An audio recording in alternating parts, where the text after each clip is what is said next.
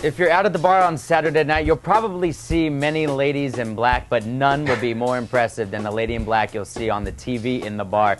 That's Darlington Raceway. It's the Bojangle Southern 500. Hi, I'm Cinesport's Noah Coslov, previewing the race with Sporting News' Stephen Levine. So I hear Bojangles and I just want to eat. Before we get into the race, what's your order from Bojangles?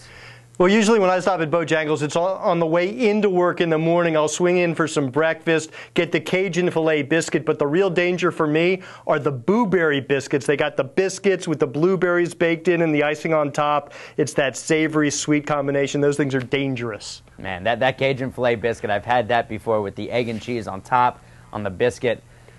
I'm not even sure if I can talk NASCAR at the moment, but let's give it a shot.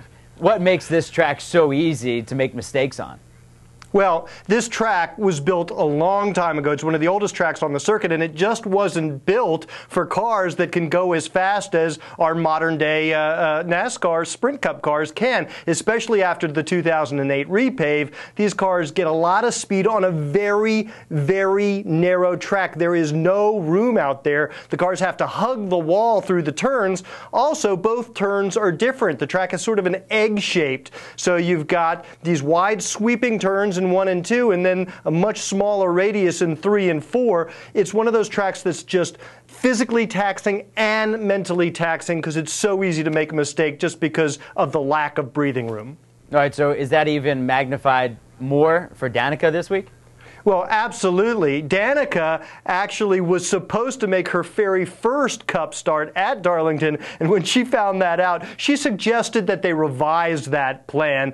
She said in some ways it feels like she's making her first Cup start all over again. Remember, in IndyCar, they don't get anywhere near the wall, and everybody keeps telling her how difficult this place is. I think she just has to be patient. You can't force the issue at Darlington. You've got to give way. You've got to give up position. You've got to be patient if you want to make a pass. She can't afford to sort of get stressed out and get caught up in the whole Darlington mystique, but she knows this isn't about present results. This is about future results, and all she's really doing is trying to get a little seat time for when she goes full-time Cup racing, maybe as soon as next season. All right, so I'm guessing she's not your pick this week. Yeah, who is so your pick? much.